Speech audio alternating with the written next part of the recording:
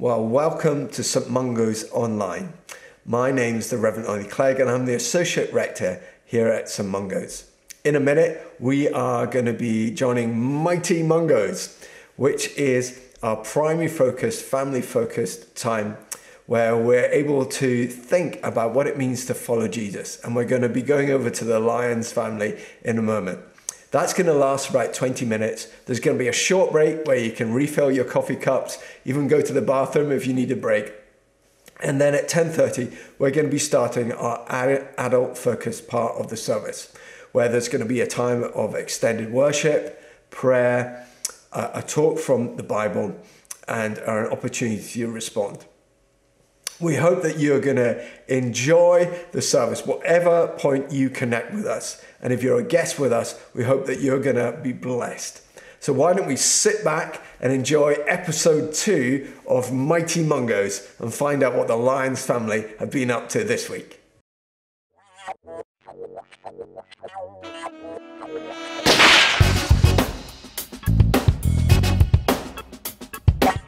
Good morning, guys. It's so great to be with you again this morning for episode 2 of Mighty Mungos. We're looking forward to spending some time together again this morning, and we're going to start, as we always do, with our warm-up. So it's time to get on your feet for the Mighty Minute.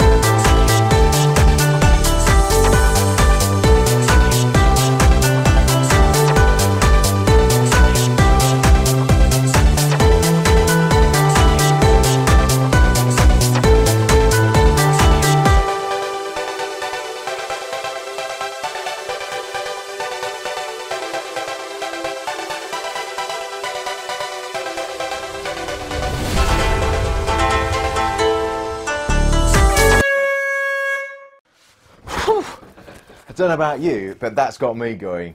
It's time now to see some of your amazing faces. You've been busy all week filming your favourite jokes, and we're going to play some of them now in our slot called Joke of the Week.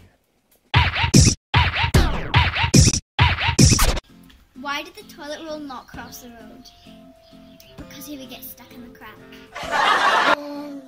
What do you call a three-humped camel? I don't know. What do you call a three-humped camel? Pregnant. Abby. Yeah. Why did the fly fall off the wall? I don't know why the fly fell off the wall. He had a piano tied to his leg. What do you call a lady with 2 toilets on her head? I don't know. Lulu. So, do you have a joke? If you do, film it landscape and then email it to david.lyons@stmungos.org, and maybe in future weeks we'll see you on Joke of the Week. My favourite book in the whole Bible is Colossians, and my favourite verse in that is chapter 2 verse 7, which says this: "So then, just as you've received Christ Jesus as Lord, continue to live your lives in him, rooted and built up in him, strengthened in the faith as you are taught, and overflowing with thankfulness." Once we start to understand just how much God has done for us, not because of anything that we've done, not because we've earned it or deserved it, but because he loves us, because he loves you. He really loves you. Not only that, but he actually likes you. He thinks you're amazing. And when we start to think about that and we start to get our head around that, then what happens is that something inside changes and it starts to bubble up inside. And we can't help but overflow with thankfulness. So what are you thankful for? Send me your videos. Remember, landscape, or sideways as we like to call it here. I want to hear, what are you thankful to God for. Gratitude attitude. I'm thankful for reading. I'm thankful for my family and friends. For learning how to make bread. My friends. Thank you for dance.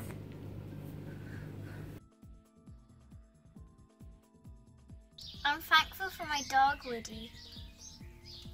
That's what God made and all the things in the earth. I don't know about you, but what I find is when I start thanking God for the small things in my life, I can't help but get on a roll and keep going, and then it starts to bubble over into worship and praise. And that is exactly what we're going to do now. It's time for water.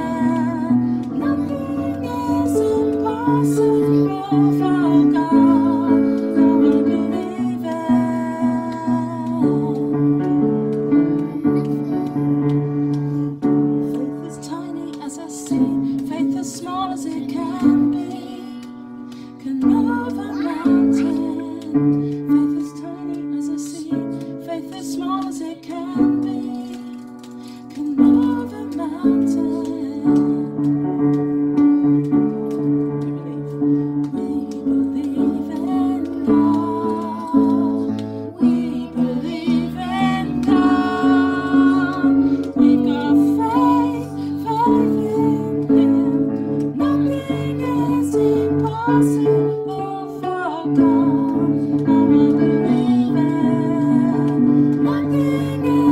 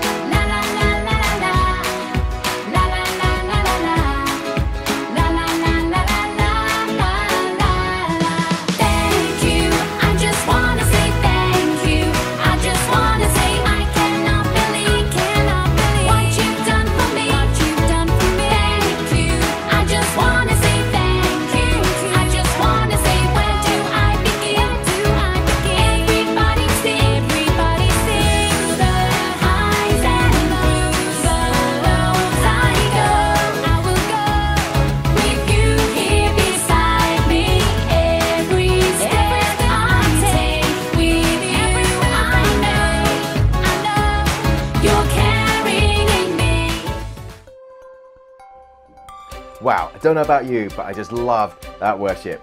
It's time now for some teaching, so get comfy and grab a seat. It's that time in the morning when we get to look at God's Word together and we get to find out a bit more about who God is and how much He loves you. So last week we looked at Psalm 23, God is my shepherd, and we learned 3 things. I wonder if you can remember them. The first is that God thinks that you're valuable. The second is that God leads us, He leads you. The third is that God is with us, He's with you through the tough times. Now, in the Bible, there are loads and loads of different names for God. So last week we learned God is our shepherd. And one of the cool things about learning about the names of God is that it helps us to understand more about His character, about who He is, and about how much He loves us. So this morning, we're going to look at the name of God, which is in Hebrew, which is the language that the Old Testament was written in, Yahweh Shammah, which means God is there. That's one of the names of God, that God is there. And that is something which is a great promise for us to hold on to this morning. All through the Bible, we read story after story about how God is present with His people, that He's with His people. He's not a God who is kind of up, far away, distant, looking down on what's going on. No, He's a God who's right in the thick of it. He's in the midst of it. He is with His people, and He is a God who is there. In the Old Testament, there's a book called Ezekiel, and I'll be honest with you, it's a book that's really kind of tricky to kind of get your head around and to understand exactly what's going on. But in the middle of it, Ezekiel talks about seeing a city that's going to be built in the future. And that city, he says, is going to be known as a place where Yahweh Shammah, which God is there. It's going to be known as a city where God is there. And if I'm honest with you, I don't exactly know what Ezekiel means by the city that's going to be built in the future. You see, some people think that it's talking about when Jesus comes. Some people think that it's talking about in the future when the world ends and when the earth is restored and becomes the new city, the new creation. The thing that I take from it is this great assurance that no matter what tomorrow brings, no matter what the future brings, that God is there. God is in it. He is with us. He's a God who is present in the now, and He's present in the future as well. We don't know, do we, what the future is going to look like. We're here, we're just starting to come out of lockdown. Things have eased a little bit. We can maybe meet our friends in the back garden, but we can't really play together. If we've got grandparents nearby, we can maybe have a picnic with them in the park, but we can't really do the thing that we love to do with grandparents and that grandparents are the very best in the whole world at doing. And that's, of course, giving cuddles. We can't do that yet. And that's really hard. It's really uncertain. It's really difficult to know exactly what the next few months are going to look like and how they're going to feel. But this passage tells us, and it gives us this great promise, that no matter what happens, no matter what it looks like, that God is there. God was at the beginning and He's at the end, and He's in this middle bit with us as well. We can't escape God's presence. There's an amazing psalm, Psalm 139. It says, "Where can I go from your presence, God? If I go up to the highest place, you're there. If I go right down to the depths, you're there also. The dark is as light to you." It's an amazing picture of just what God is like. We can't outrun Him. We can't hide from Him. He's there. He's with us when things are really great and when things are really tough, when we're doing really well and when we're really struggling. And His presence is there because He's a God who is interested in you. He loves you. He wants to be with you because He thinks that you're totally amazing. Let me pray. Father, I thank You that You're a God who is there. Thank You that You're a God that was there in the beginning, You're there in the end, and You're there in the present. Father, thank You that You know each one of us so well, that You know exactly what we need, when we need, and how we need it. How we need Your presence. Father, I pray that this week that we will experience your presence in our life. I pray that we will know the nearness of you this week. Would you come, Holy Spirit, and fill each one of us right now? We thank you, Father, for your goodness and your faithfulness to each one of us. Bless each one of us now. Amen.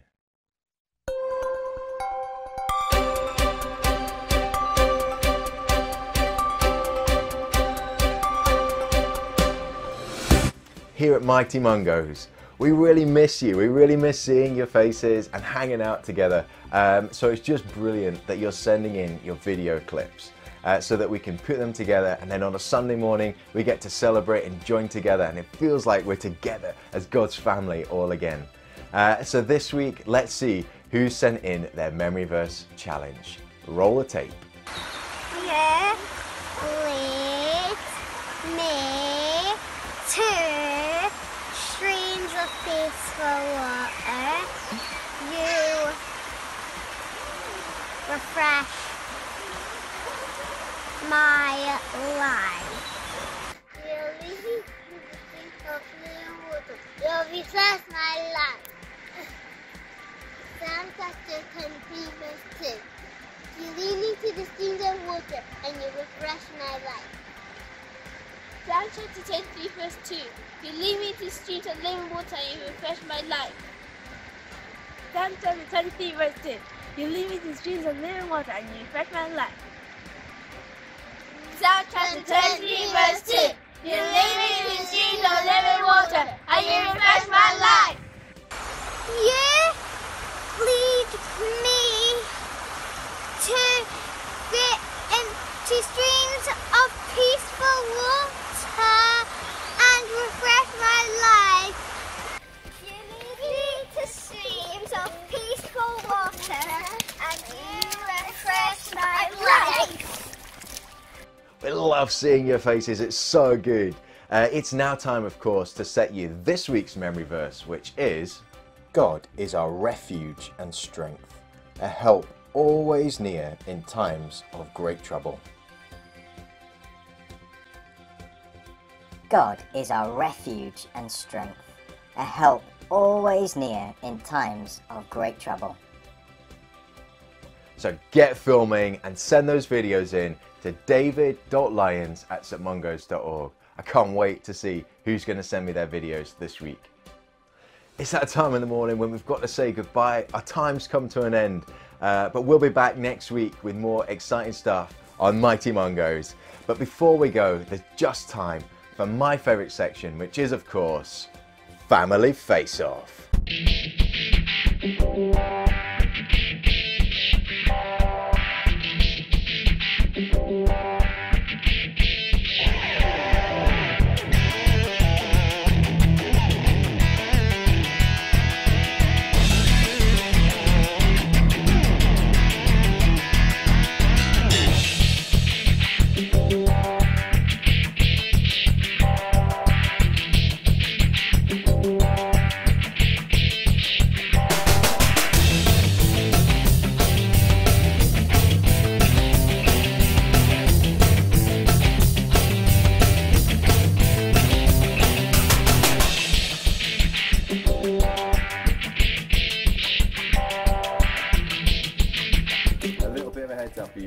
I'm a bit of a legend at this.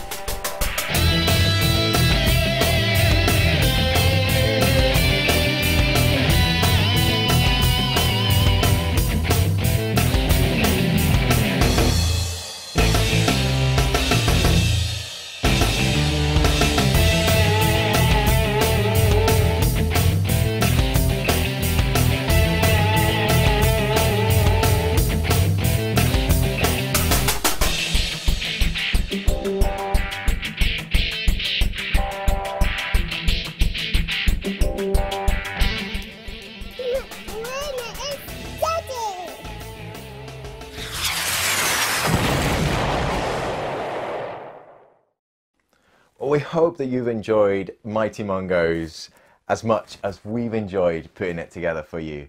Before we go, I'm just going to ask my good friend Daniel if he can pray for us before we go. So over to you, Daniel.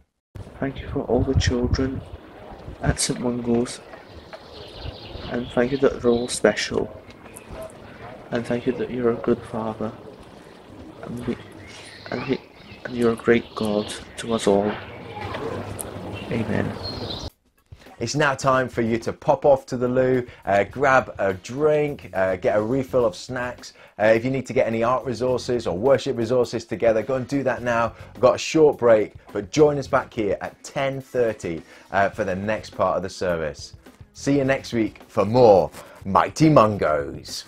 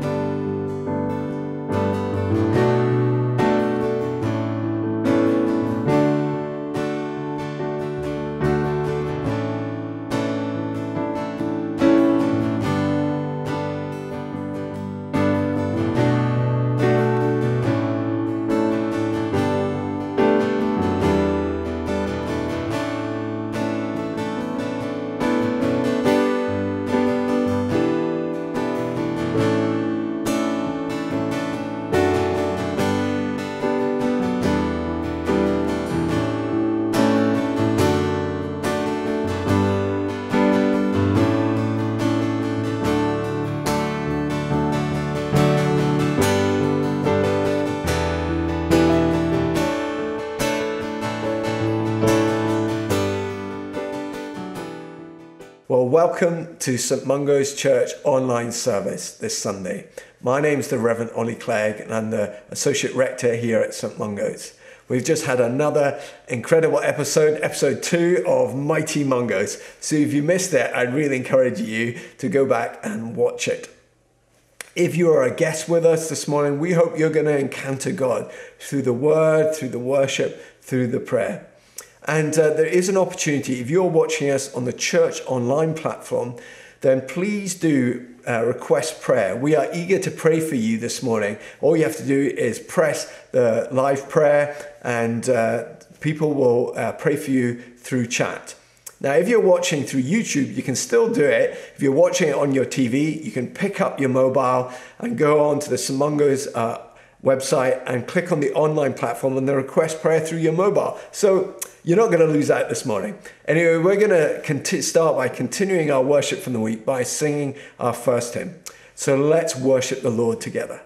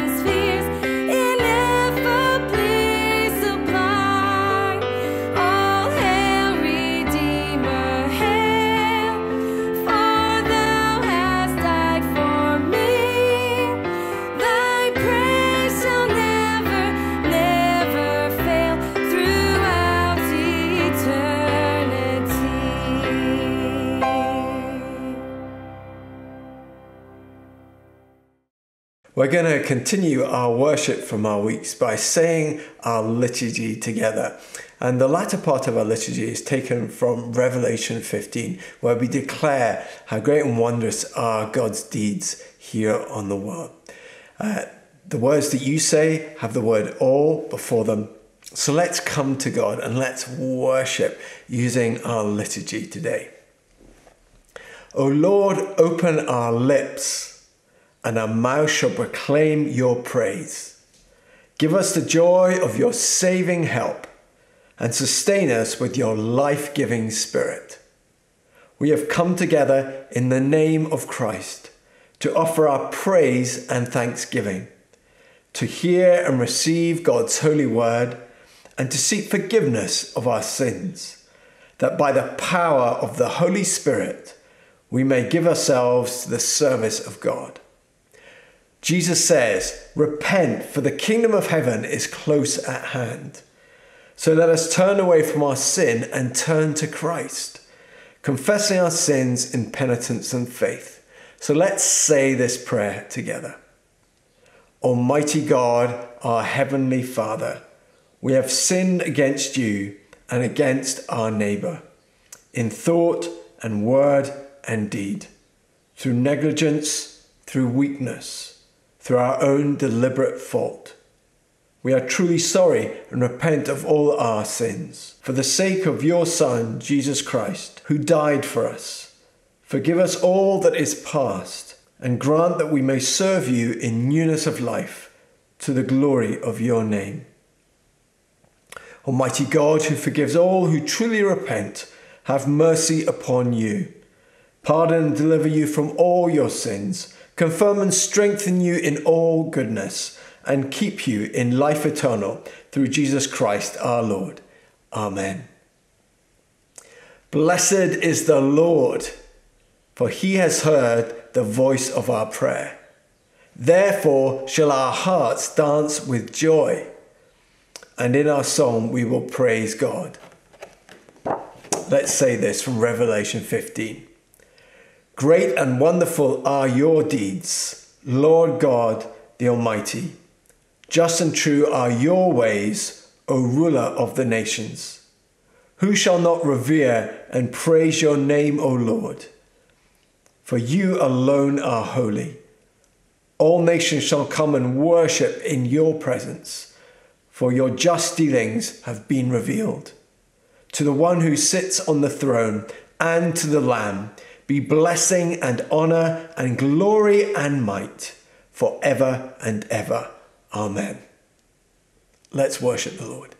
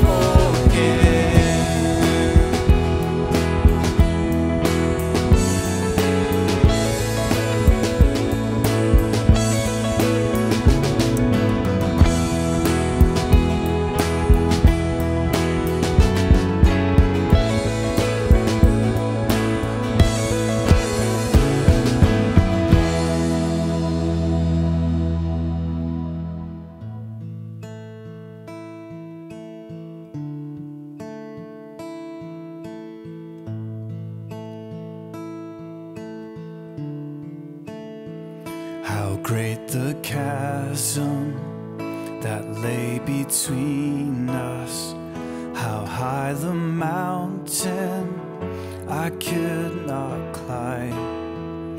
In desperation I turned to heaven and spoke your name into the night. Then through the darkness your loving kindness tore through the shadows of my soul. The work is finished, the end is written. Jesus Christ, my living hope. Who could imagine so great a mercy? What heart could fathom such boundless grace? The God of ages stepped down from glory to wear my sin and bear my shame. The cross has spoken, I am forgiven. The King of Kings calls me his own. Beautiful Savior, I'm yours forever. Jesus Christ, my living hope. Hallelujah,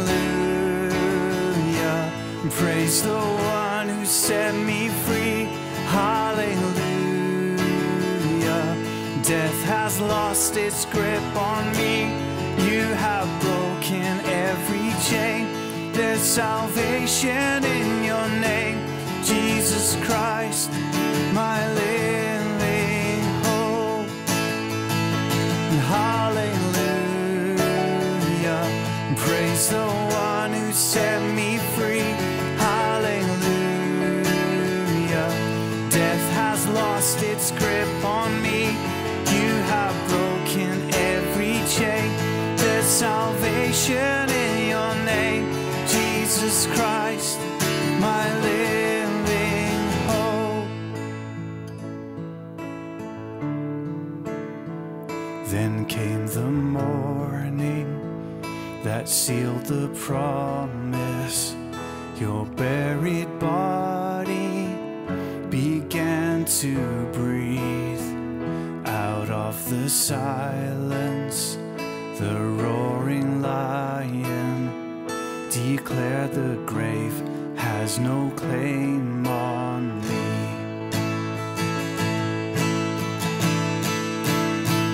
Then came the morning that sealed the promise. Your buried body began to breathe. Out of the silence, the roaring lion declared the grave has no claim on me. Jesus, yours is the victory.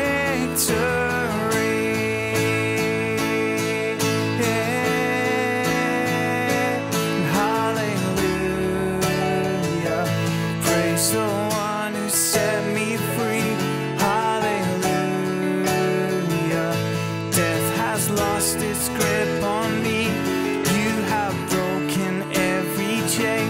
There's salvation in your name, Jesus Christ, my living hope. Jesus Christ, my living hope. Jesus Christ, my living hope.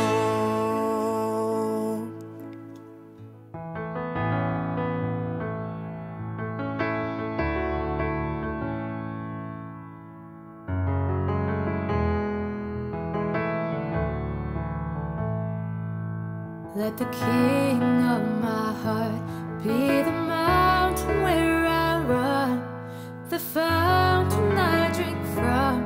Oh, he is my soul. Let the king of my heart be the shadow where I hide, the ransom for my life. Oh, he is my song, for you are good, good. Oh, you are good, good. Oh, you are good, good. Oh, you are good, good. Oh, let the king of my heart be the wind inside my sails, the anchor in the waves. Oh, he is my song. Let the king of my heart be the fire inside my veins, the echo of my days. Oh, he is my song, for you are good, good. Oh, for you are good, you're good. Oh, you are good, you're good. Oh, you are good, you're good. Oh,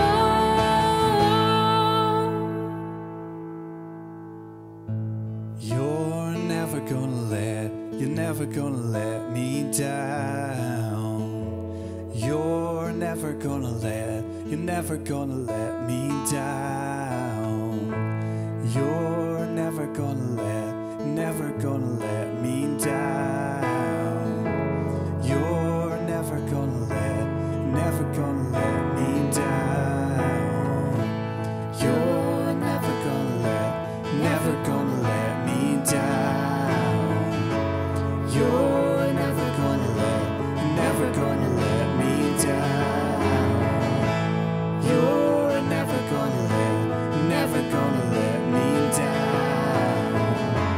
You're never gonna let me down. You're never gonna let me down. You're never gonna let me down. You're never gonna let me down. You're never gonna let me down. You are good, good. Oh,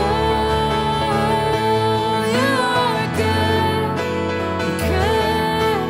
Oh, you are good, good. Oh, you are good, good. Oh.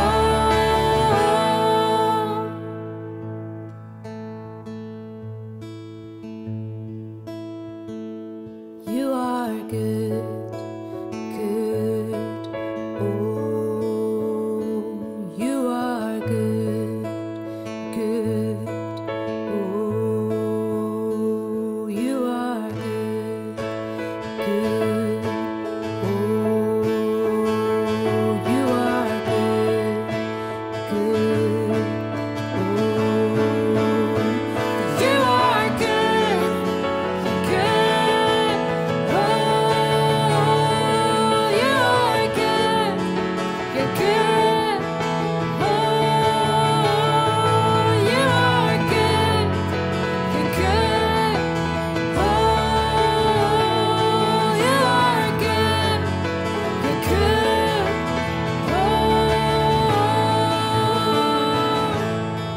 Oh, you never fail. Oh, you never fail. You are faithful today. You are faithful today. Oh, your love, it never fails.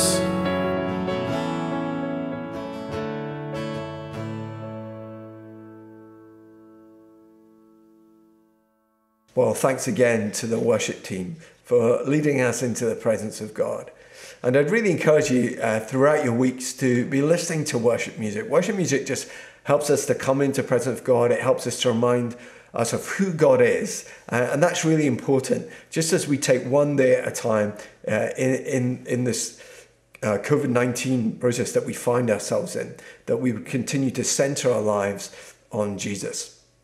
Now, this has been our second week of Mighty Mungos, and we hope as a church family that you be really enjoying that. And we want to let you know of another exciting opportunity that is coming up next Sunday. That is the 21st of June. And that is that after the service at 12 o'clock, we are going to be offering live prayer ministry on Zoom. And so in the run up to next Sunday, if you're a member of St. Mungo's, you will receive email through Church Week giving you a code for Zoom and inviting you to come onto the Zoom call and to receive some prayer ministry. And I know a lot of you have been missing this. So this is just a great opportunity for you to receive prayer, live prayer through Zoom. And there'll be more information about that through the week. There will also be another chance to experience that on the 19th of July. So this won't be the first time we'll do it. So that's the 21st of June next Sunday, and the 19th of July we'll be offering prayer ministry through Zoom. Now, before we meet next Sunday, there will be another review by the Scottish Government on the 18th of June. And what we will say is if there are any changes, we will be communicating to you by email. So please do check your emails. I know some of the Church Suite emails do go into your junk file, so please do be checking that.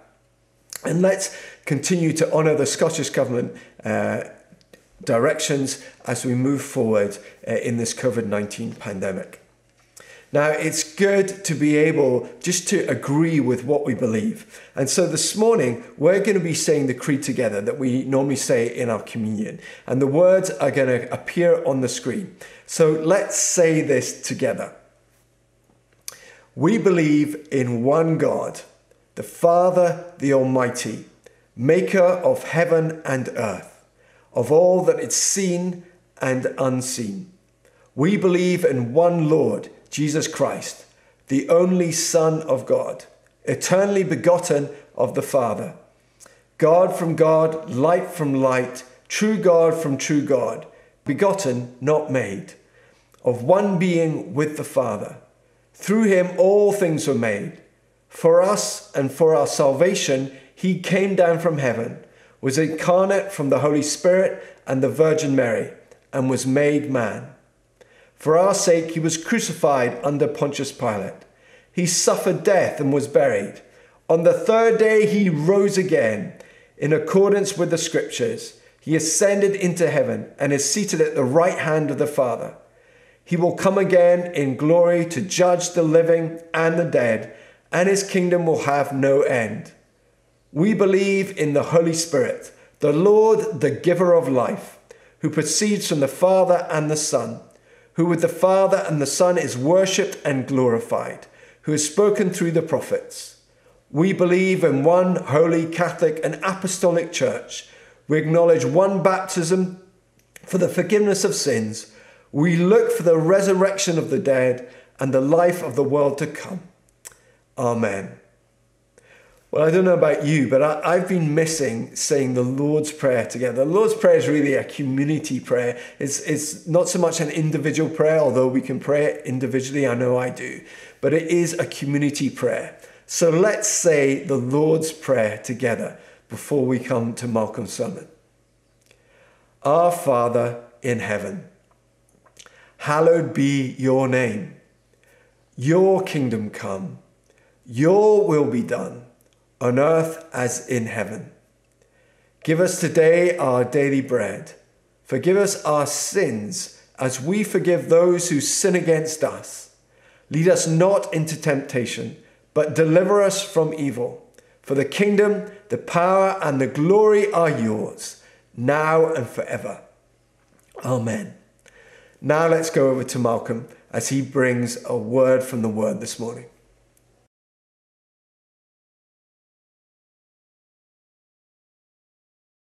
Just want to welcome everybody again and just thank you so much for joining us today. Let me just pray before we look at God's Word. Heavenly Father, thank you, you have provided by your Spirit your amazing Word. Will you speak to us through Scripture this morning? Amen.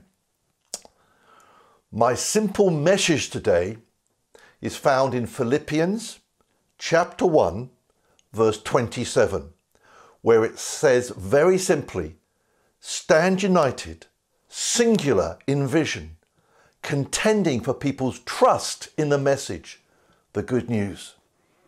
Another verse says, stand firm in the Spirit, striving together as one for the faith of the gospel. This morning I want to share with St Mungo's Church a vision for unity. But at the same time, I want to make it clear that perhaps as a church, we're facing the greatest challenge to our unity that we've faced in 30 years. And that is the physical separation, the inability to gather together as a physical church that COVID-19 crisis has forced upon us. We need to think about how to maintain unity despite a pandemic. Of course, at the same time, one of the biggest ironies of the coronavirus pandemic is our own church vision. And it's expressed in a single statement that sounds somehow incredibly inappropriate. Our vision is to be an infectious centre of spiritual health. Yep, that's it. Our vision is to be an infectious centre of spiritual health. Does anybody want to have an infection centre at the moment? But I'm going to stick with our vision, and I want to take back that word infectious from COVID-19 and reappropriate it for the church. And it's our unity that will help us fulfill the vision of being an infectious centre of spiritual health. It says in verse 27, stand united, singular in vision, contending for people's trust in the message, the good news. Okay, let's put my text in context. So I'm reading back and starting at Philippians chapter 1, verse 27. Meanwhile, live in such a way that you are a credit to the message of Christ. Let nothing in your conduct hang on whether I come or not. Your conduct must be the same whether I show up to see things for myself or hear of it from a distance. Stand united, singular in vision, contending for people's trust in the message, the good news, not flinching or dodging in the slightest before the opposition. Your courage and unity will show them what they are up against, defeat for them, victory for you, and both because of God. This shows you that unity is our most precious commodity in this church. And this passage says that unity of vision will make us a healthy church, a resilient church, a powerful church. Now, if you're watching and you're a member of another local congregation, please apply this to your congregation. Unity is so important to us that it is part of what defines us as St Mungo's Church. In our vision and value articles, we unpack that vision. And it's often summarised and called the Mungo vision, M-U-N-G-O-S. The M of being a missional church, the U of united church, then a nurturing church, a growing church, an offering church, and a serving church. And we actually spell out and define what that unity looks like. It says a united church being united together in praise and prayer and purpose. That's why we've got to keep gathering together, yes, online and in Zoom calls, for our prayer and our praise. But that word purpose is another word for vision. The Amplified translations, you're standing firm in united spirit and purpose.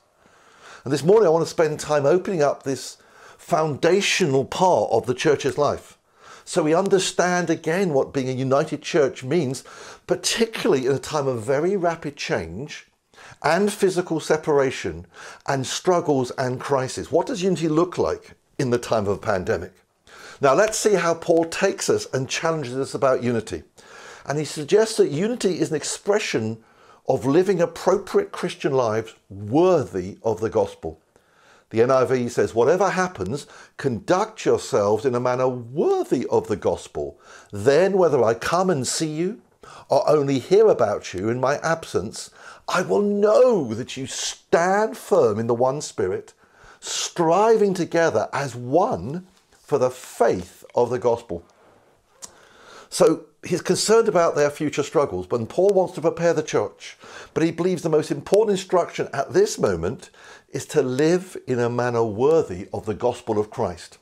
Whatever happens, literally that is just one word, only. It's a very strong word. He's saying the force of this is tremendous. He's saying this one thing and one thing only must you do. It has been described as Paul raising a warning finger, just like I do. He knows of the big problems outside the church, but first he wants to tackle big problems inside the church, or it'll distract them from the great objective of being a gospel people, of being a missional people. And he says, therefore, you've got to live a manner worthy of the gospel of Christ. Paul's first major challenge to the Philippian church is therefore to our churches, each one of us is to live in a manner that's worthy of the gospel. Now, the whole of the rest of the book of Philippians will tell us about how we live a life that's worthy. In the original language, the conduct yourself in a manner is actually a single word that's about living as a good citizen, for us, citizens of heaven.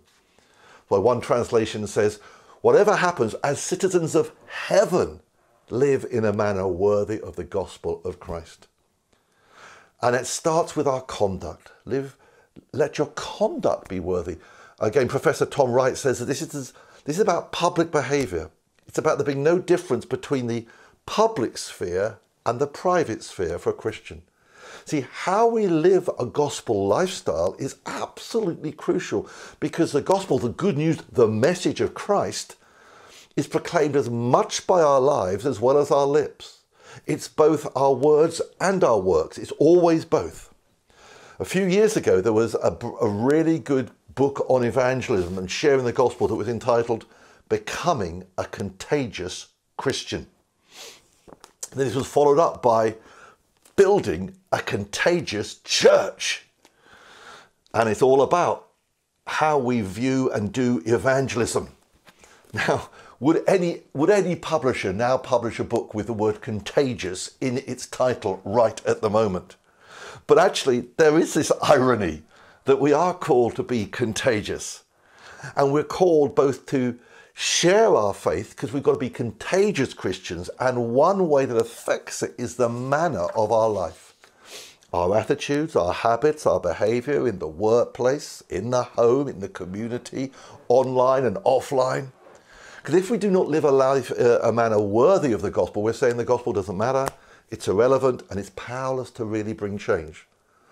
Now, interestingly, Paul then picks up a particular aspect of a worthy life and what it looks like. And do you know what it is? It's unity. He says unity in the church together. He relates directly this living worthy with living in true unity. Back to our whole text, verse 27. Whatever happens, conduct yourselves in a manner worthy of the gospel.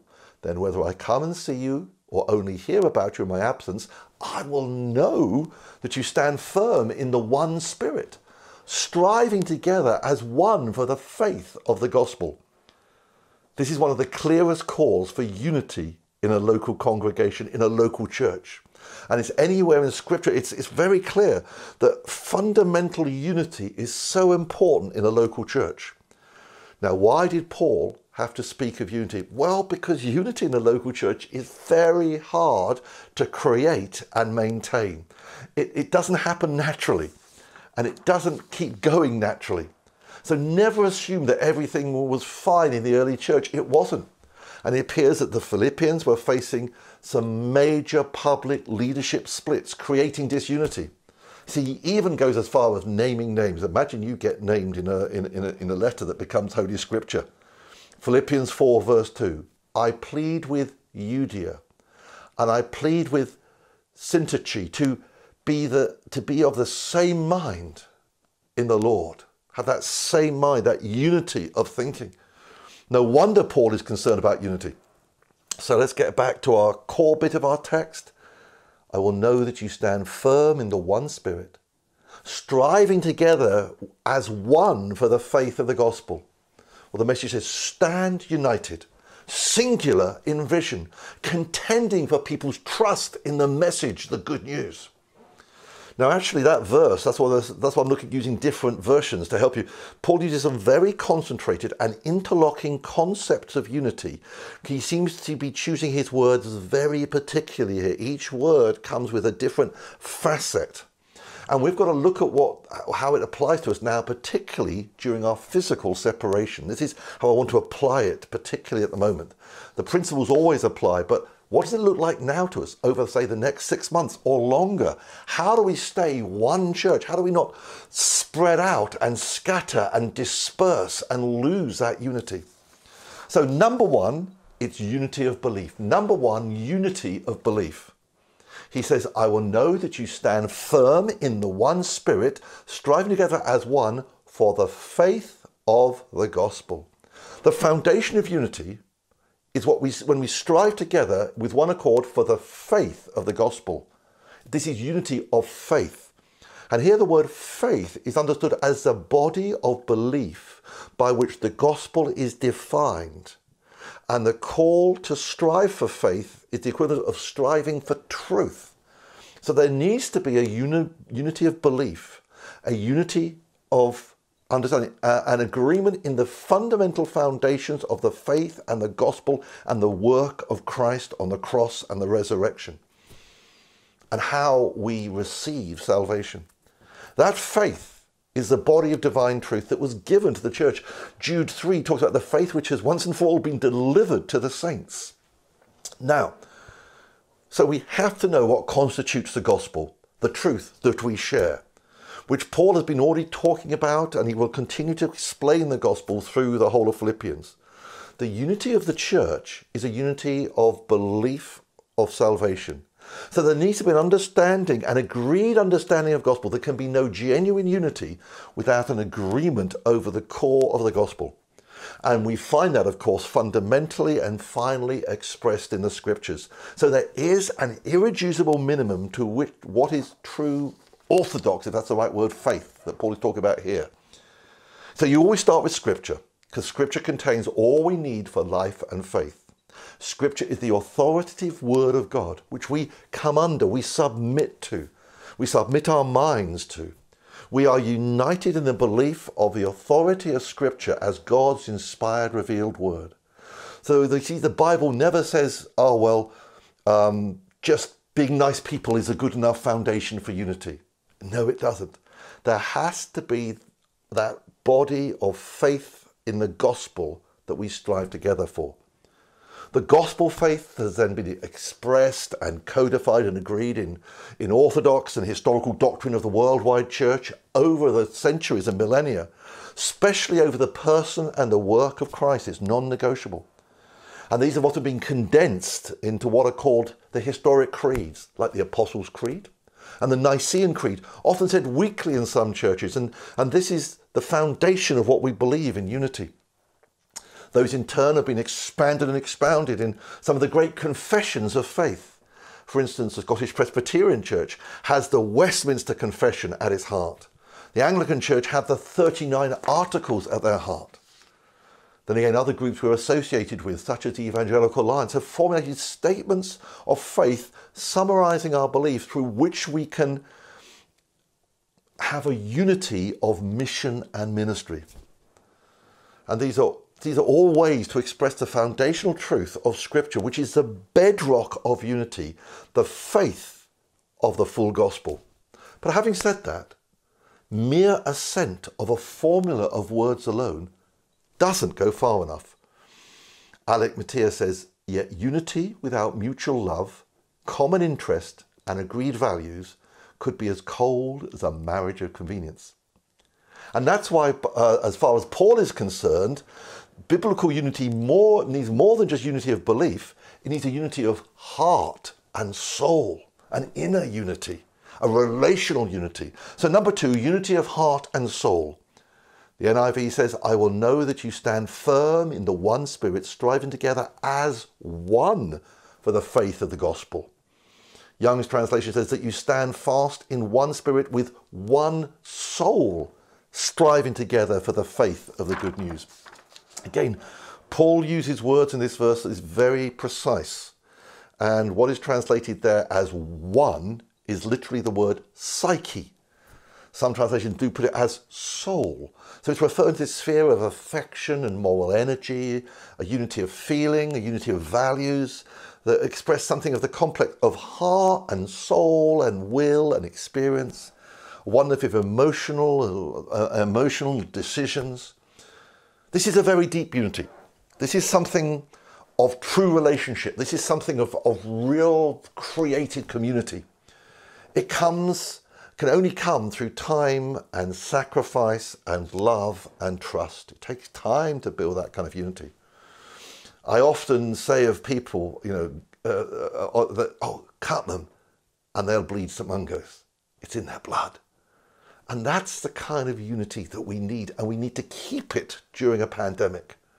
But that still isn't enough. Implicit in the words he chose is unity of purpose or unity of vision. So number 3, unity of vision and purpose. Stand united, singular in vision, contending for people's trust in the message, the good news. Or the Amplified says that you are standing firm in united spirit and purpose, striving side by side, contending with a single mind for the faith of the glad tidings of the gospel. Being of one mind, of one person, one vision is really important.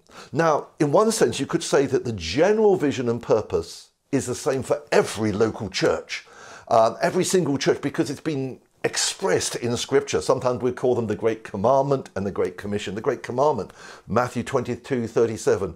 Love the Lord your God with all your heart and soul and strength and mind, and love your neighbour as yourself. And the Great Commission, Matthew 28:19. Therefore go and make disciples of all nations. But how that is expressed in a local church, how that is relationally expressed, how that will be specifically worked out, will actually be different, because every church has a different perhaps calling or expression or geography or social mix, and God will use that to make every church have a unique calling or vision. And that's why we as a church have a specific vision statement. It's always good to be able to say, what is it? And ours is, our vision is to be an infectious centre of spiritual health. Yep, even in a pandemic, our vision is still to be an infectious centre of spiritual health. And that's why we put all this in writing, so that when someone, for instance, joins St. Mungo's church, perhaps they're moving they're moving to the area and they're finding a new church, we expect them to be able to align themselves with our vision and values in one mind and one purpose, so that we're willing to function together under the same, I don't know what you call it, philosophy of ministry, DNA, heartbeat, because that's an aspect of unity, vision and purpose. Now, that vision and purpose has to always be flexible and adaptable, because how we express it will constantly be changing. And we're in the midst of that right now. How on earth do we be what God has called St. Mungo's to be in an entirely new world, an entirely new communication style, an entirely new relational style that's going on, short term and maybe long term? How do we be an infectious centre of spiritual health in an infectious world? What does unity look like when we can't physically be together? And you think that will be enough, unity of vision and purpose, but Paul still hasn't finished yet. Because in his mind, you see, you can write out a vision statement and people can passively accept it. But acquiescence is not unity. Consent is not cooperation. Approval is not partnership. It must become a choice of the will, expressed in action. And again, Paul is using very specific words here. So number 4, unity of action. Stand united, singular in vision, contending for people's trust in the message, the good news. NIV, I will know that you stand firm in the one spirit, striving together as one for the faith of the gospel. The New Living says, you will know that you are standing side by side, fighting together for the good news. These are very physical images he's using here. The first is a call to contend, to stand firm together.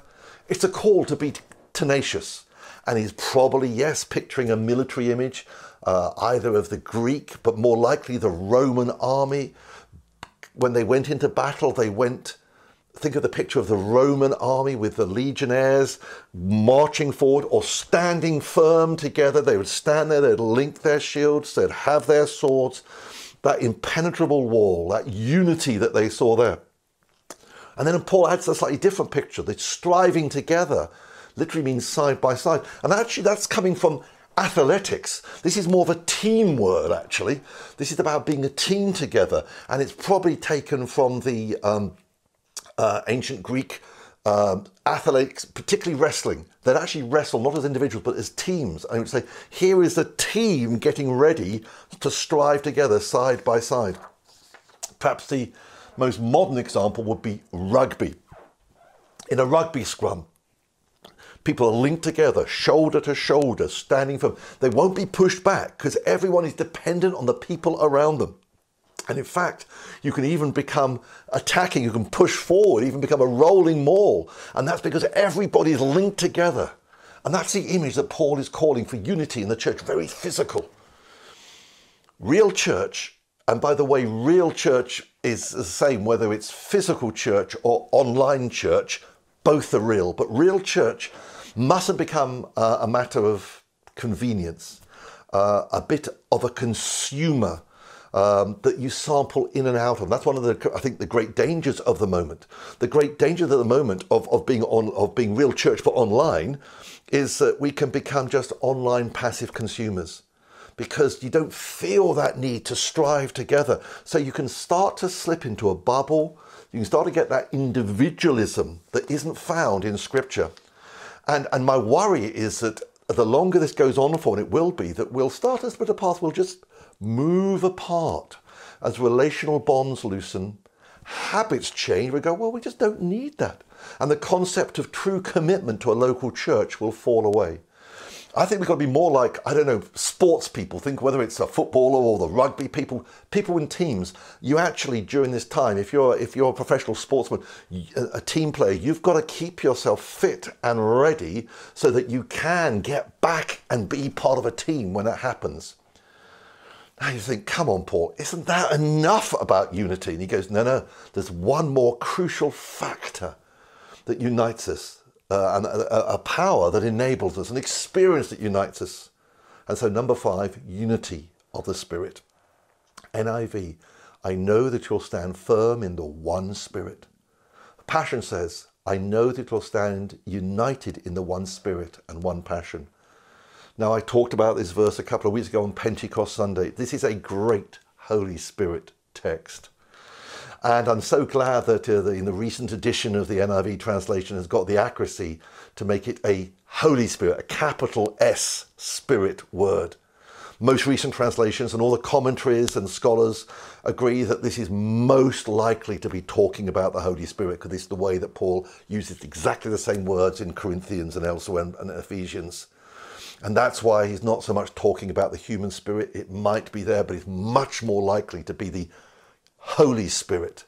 And all the other things I've said about unity need to be embraced and empowered and experienced through the person and the work of the Spirit. As he said, he's telling us that actually probably the human spirit isn't enough. Good intentions aren't enough. This level of unity he expects to happen is actually supernatural. God needs to enable it. It has to be actualized by a Holy Spirit experience. Because in the end, because of the way we are built as human beings, always wanting to go away, such unity in a local church has to be a miracle. It has to come by miracle and it has to be held together. And that is done by our shared experience of the Spirit. So I think it's important that you, during this time, get filled again and again in the Spirit. Because as we're filled individually, we'll be one in the Spirit. So whenever you get a chance, pray for yourself. Or maybe during our online church service and we have prayer, get prayed for a fresh filling of the Spirit. Maybe If you're on your own or if you're other people, get prayed for. When you meet in a Zoom house group, get prayed for. It's so important that all the other aspects of unity get embraced and soaked by the Spirit of God, because I believe it is a supernatural unity, and I believe St Mungo's has had this for a long time. That's what often people comment on. It's a real unity, and I believe it comes from the work of the Spirit. And then we have to maintain it. Ephesians 4:3 is a direct command to each of us. Make every effort to keep the unity of the Spirit. And at such a time as this, can you make every effort to keep the unity of the Spirit in St Mungo's Church? And let me briefly look at the last section, because when we move on to chapter 2, the subject carries on. It's still the unity is in mind, and we'll be getting other images of unity and the impact of unity, what Christ-like unity looks like. But there is one immediate result I just want to draw your attention to. One practical impact that unity will have upon individuals and the church that's feeling under pressure, that's struggling. And it seems to suggest that unity together will allow us to make sure it'll deal with our fears and give us assurance. Without being united together, we'll be scattered. But unity will hold us together, and we'll have assurance of our eternal salvation. It says, stand firm, singular in vision, contending for people's trust in the message, the good news, not flinching or dodging in the slightest before the opposition. Your courage and unity will show them what they're up against. Defeat for them, victory for you, and both because of God. Unity will stop us being frightened. It'll help us overcome fear. That's what it says, the NIV version, striving together as one for the faith of the gospel without being frightened in any way by those who oppose you. Don't be frightened. And in fact, that word frightened literally means don't be intimidated. Then you will never be shaken or intimidated by the opposition that rises up against you. Now, clearly, for the Philippians, the opposition was going to be physical persecution.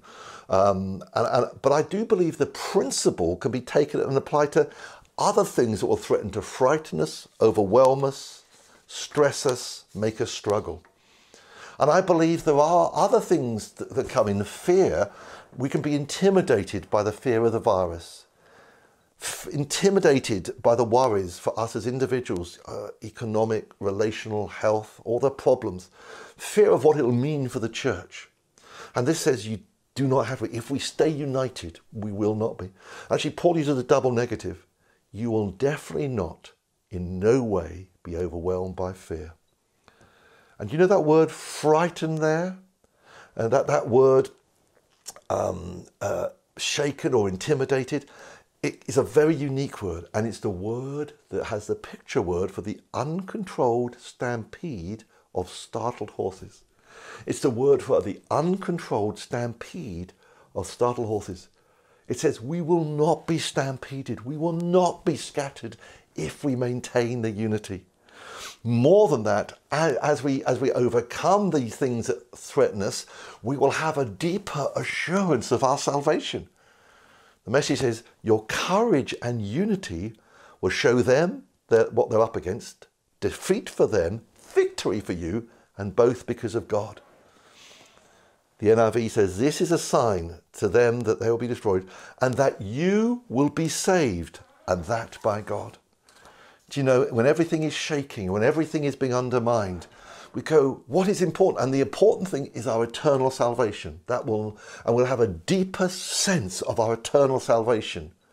We will not be frightened. We will not lose assurance because of our unity. So let me conclude.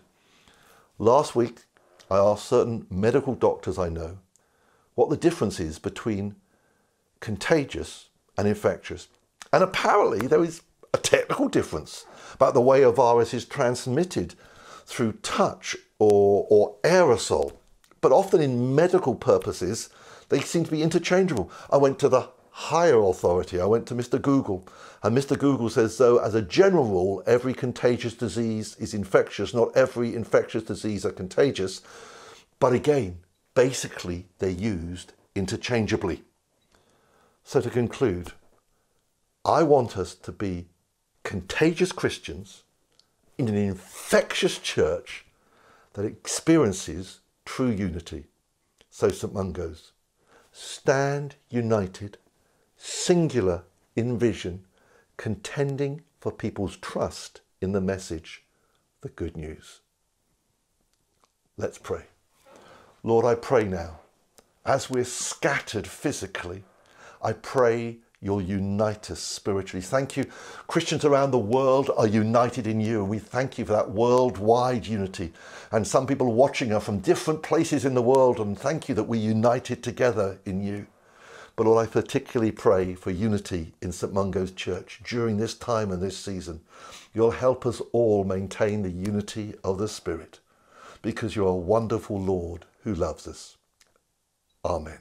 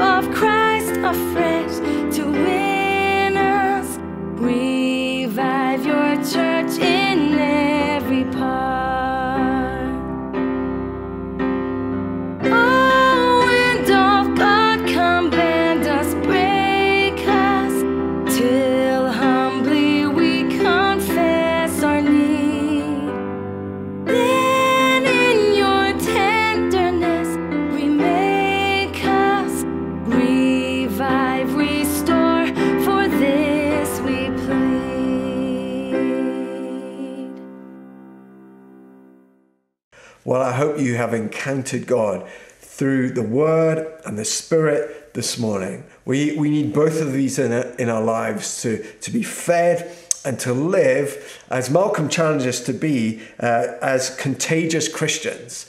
I just want to read that verse from Philippians, verse 27 from chapter 1 in the Message version. Stand united, singular in vision, contending for people's trust in the message, the good news. And that's really the challenge for us as Christians, that we stand united, we stand together as God's family, especially in this time where so much is going on. We stand together, we stand as brothers and sisters in the Lord Jesus Christ. And with a singular vision, we know what our vision is, St Mungo's. And if you're joining from another church, hopefully you know what your vision is. Contending for people's trust in the message, the good news. So this week, let's stand united with a singular vision, contending for people's trust in the message, the good news. And let's finish with the blessing. And now may the blessing of the Father, the Son, and the Holy Spirit be with you now and forevermore. In Jesus' name. And all God's people said, Amen. Have a great week, St Mungo's.